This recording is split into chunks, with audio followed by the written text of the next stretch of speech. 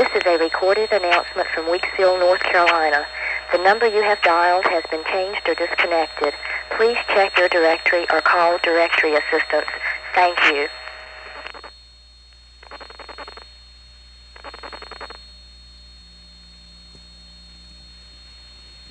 This tape was recorded in March of 1977 in eastern North Carolina. This part of North Carolina is the area around Elizabeth City, up in the northeast corner. The terrain is very flat, very sandy soil over there. And typically when you drive down a road in that part of the North Carolina, at least in the 70s, you would always see these telephone poles that had many, many, many cross arms. And you'd see these wires, these pairs of wires. Every couple of poles, the wires would switch places. The one on the left would go over to the right, and the one on the right would go over to the left. What that was a system of sending telephone calls from one office to another. In those days, the digital carrier systems, the T1 and all that generation of carrier hadn't completely taken hold yet, and the analog carrier systems were still in use. So you can actually see these things driving down the roads, and that call that we just made has the classic sound of the open wire carrier. Roughly the way it works is they would take a number of channels, and I don't recall whether it was 12, somewhere in that range, and each channel would be assigned its own radio frequency band to carry over these two pairs of wires. In this way they could put many conversations on the same wires. The problem here, though, is that when you convert everything to radio frequencies and you put everything on the same wire, you lose the ability to send disconnect and answer signals by the normal direct current means of opening and closing the electrical circuit. So you have to send the supervisory signals, that is, the signal that says your called party has now answered, and the signal that says the person calling has just hung up. Those supervision signals have to be sent in another way. And on this system, they did it by putting on a 3700 hertz tone. And that tone would go down the line associated with each channel, and then the presence or the absence of the 3700 cycle tone would indicate whether the channel was idle or in use, or in the backward direction, it would indicate whether your called party had answered or not. So as I said, this type of carrier had a very distinctive sound, and here's another call, again, that goes over this open wire 3700 carrier. Notice how the carrier system sort of sings along with the voice of the directory assistance operator.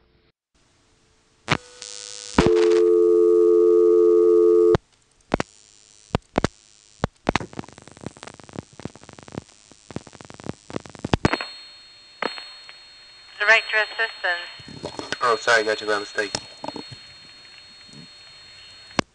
Of course, not all phone calls sounded like that. This next call is to the same exchange as the first one you heard. Goes to the very same recording, but because it's on a 2600 cycle type carrier trunk, the call has a very, very different sound. Here it is, a call to the 330 exchange, and you'll hear the same recording as you did before.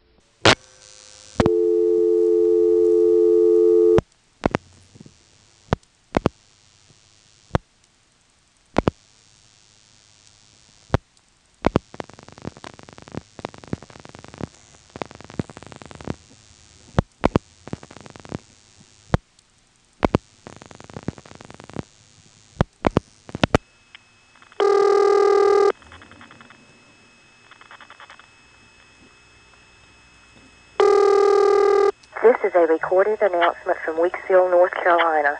The number you have dialed has been changed or disconnected. Please check your directory or call directory assistance. Thank you.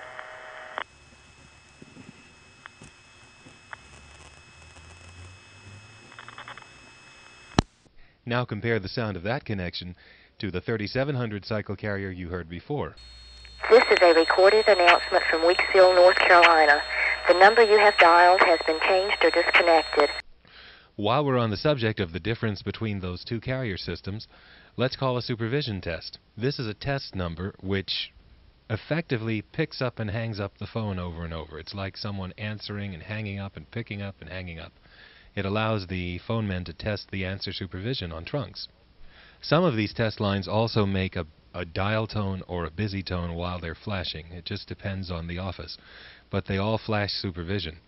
Because this call goes out on a 2600 hertz carrier trunk, you'll hear a loud burst of 2600 every time the circuit goes on hook, every time it hangs up, so to speak.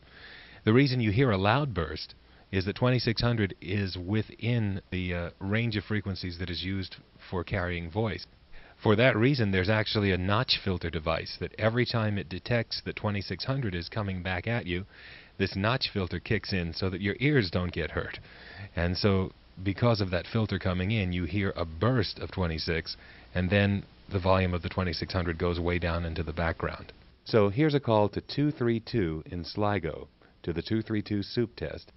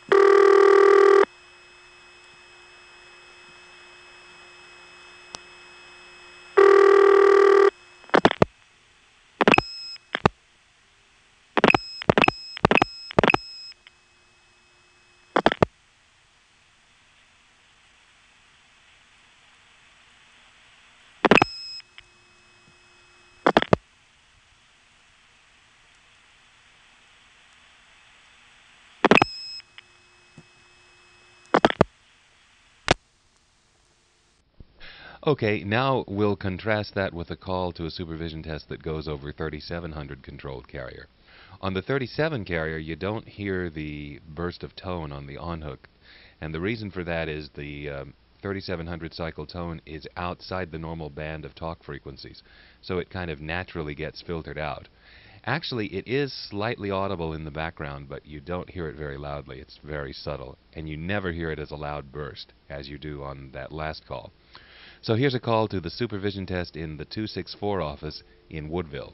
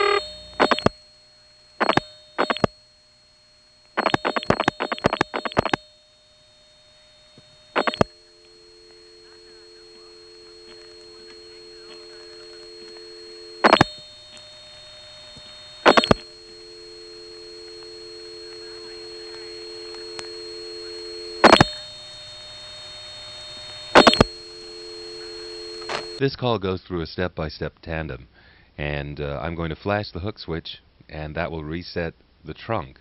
We'll then dial a 2-digit code which will go to reorder.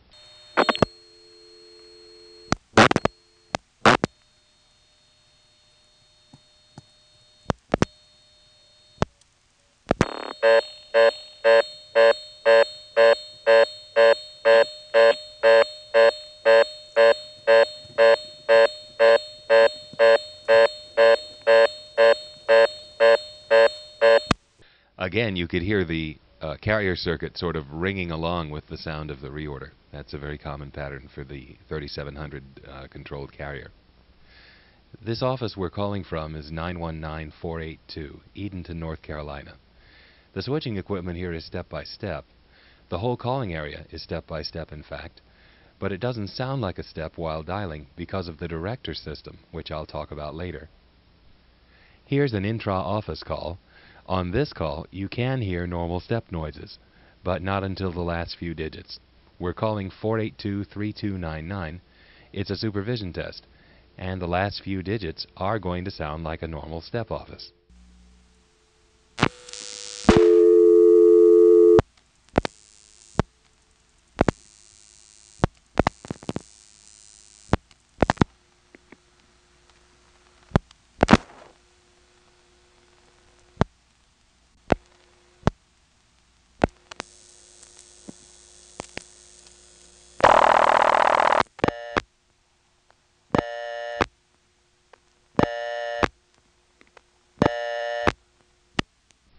That's a pretty unusual ring. Here's another call to a ringing number, and again you can hear normal step noises on the last few digits.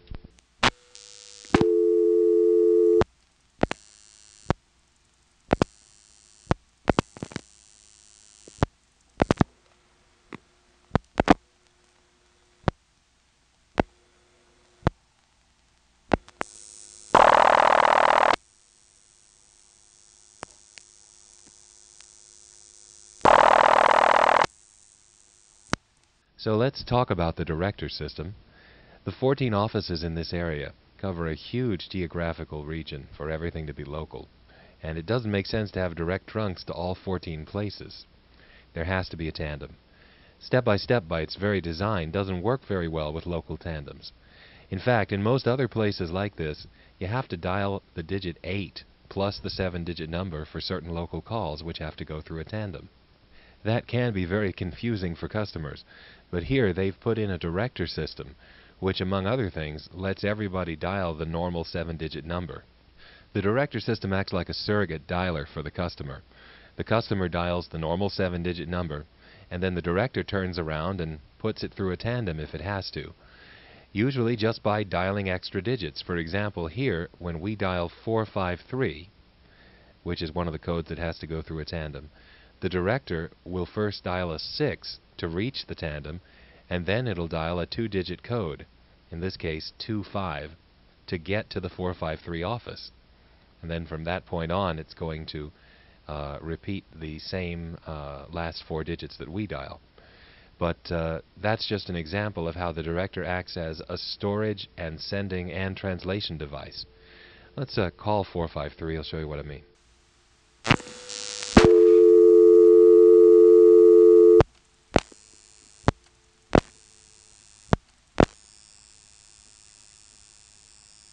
Now we've just dialed 453, and nothing's happened yet. The director is waiting for us to dial the 4th digit. That's when it'll decide what to do. Now here's the 4th digit.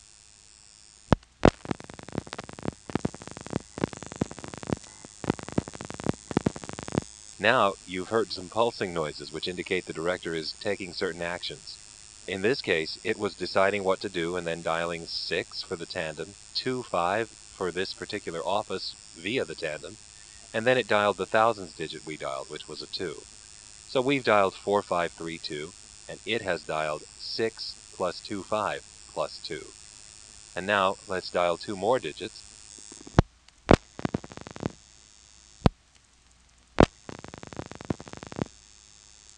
Now after each one of those digits, you heard it make some more pulsing noise, which corresponded to it just repeating the digit. As we dialed each digit, it repeated it. Now we'll dial the last digit, and you'll hear the director repeating it and then dropping out.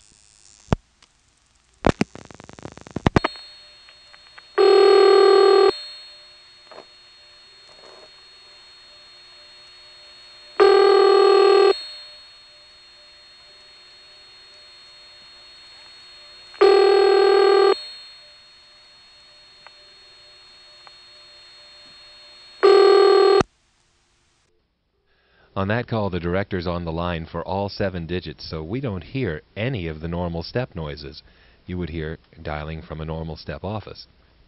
There is a way, however, to go behind the scenes and hear the step noises, and also to actually dial some of the cryptic codes which the director uses to route the call. Turns out that when you get a dial tone here, and you flash just the right amount of time, you can drop the director out of the circuit and end up sitting on the switching train. Now from there, you can dial 6 to get the tandem just as the director does, and try some of the other cryptic codes that it uses. So let's do that. Let's drop the director out and get onto the real switching train that is always operating behind the scenes but that you don't usually hear. In order to do this, I'm going to do something really strange. It's very, very hard to get the right flash length here.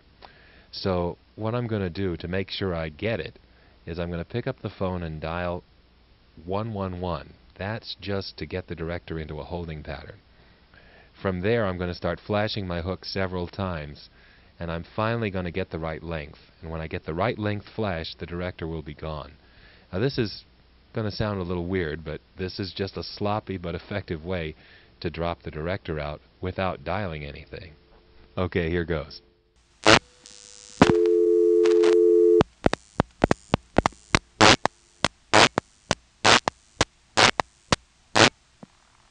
There. Took a few tries to get it. The director is now off the line. We are now sitting on the first selector. This is where the dial tone would be if this were a normal step. But in this office, the dial tone is actually coming from a part of the director known as the register sender. So here we are sitting on the switching train. Nothing has been dialed. It's really quiet. There's not that usual buzz on the line that the director puts on. And let's try dialing a 6, the code the director uses to get the tandem.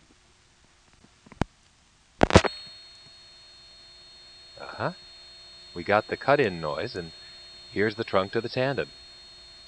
This time we've gotten a 3700 Hertz controlled trunk. And let's now dial 25, which is the code for the 453 office we called before. Let's see how that sounds.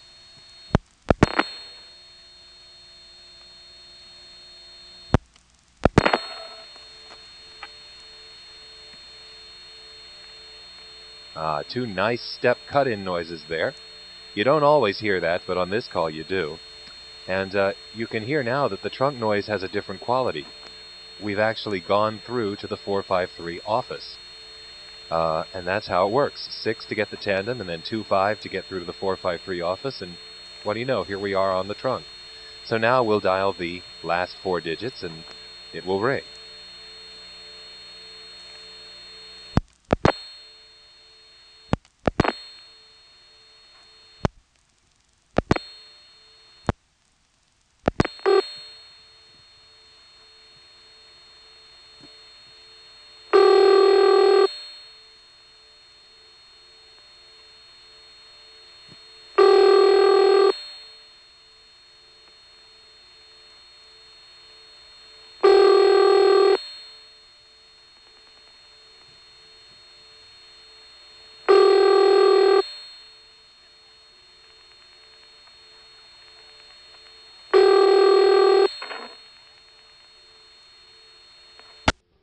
Okay, let's make a couple of calls to the 491 prefix, which is in a town called Mamie.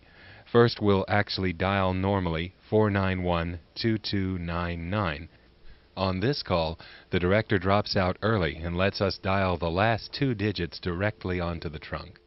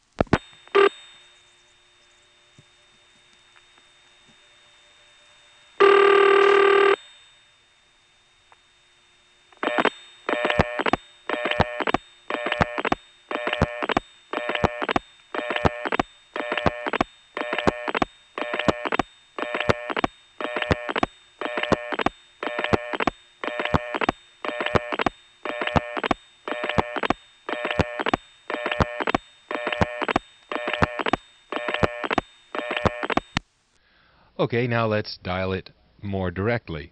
We'll get a dial tone and flash a couple of times. Eventually we'll drop the director off, leaving us on the switching train. Then we'll dial 6 for tandem, 21 to reach the Mamie office, and then the last 3 digits of a non-working number, 413.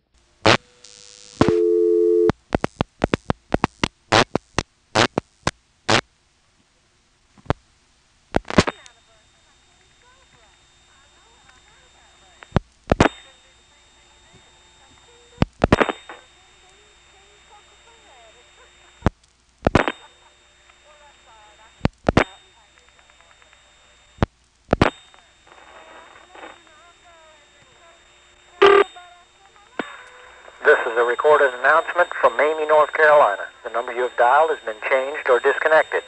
Please check your directory or call directory assistance. Thank you. 919-491.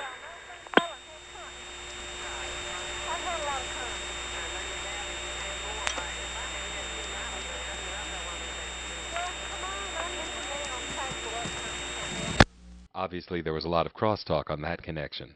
And that particular office accepts 3 digits on certain thousand groups and 4 digits on other thousand groups.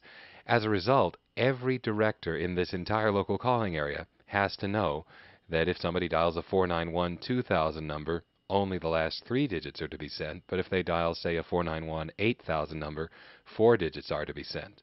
They really don't like digit-absorbing selectors in this area. It's amazing how they really are using those directors for little things like that. One more quick call to 491. I like this one because the trunk noise is interesting. We will drop the director, and then we'll dial 6 for tandem, 2-1 to reach 491, and then 1 will go to a reorder. But listen carefully to the background trunk noise. You can hear first the initial tandem trunk noise. It's 2600 in the background, and then when we dial 2-1, the trunk noise increases, and then we'll dial 1 and get a reorder.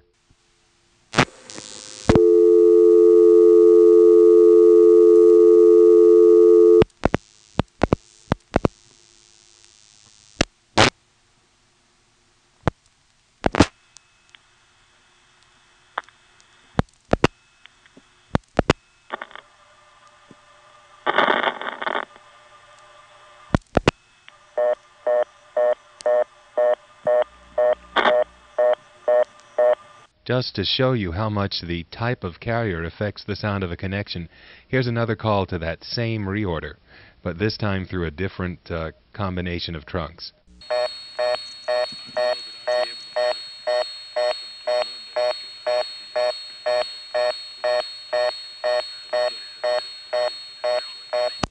The director system is actually a collection of several things. I don't want to get too technical, but basically it starts with an access relay circuit, which is what allows it to insert itself between the customer and the switching train. There's actually one access relay circuit between every line finder and its first selector. That's how the director gets in there. The access relay circuit leads to an appearance on a group of link finders. The link finder is a concentration device similar to a line finder, but its job is to get a register sender to the customer, and the register sender is what gives dial tone. So the process of getting a dial tone involves first having the line finder find you, and once that happens, then the link finder has to find your line finder to give you a dial tone. So it's actually a 2-stage process. And in this office you can hear the 2 stages.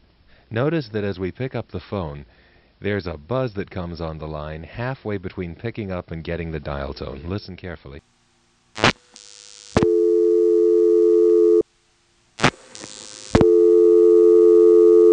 It's pickup, buzz, dial tone.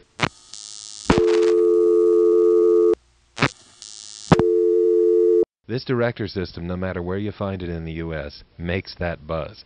I think it's the AE system. And sure enough, as soon as the line finder puts you through to the link which goes to that director, there's the buzz. You can hear it before you even get a dial tone. It's amazing.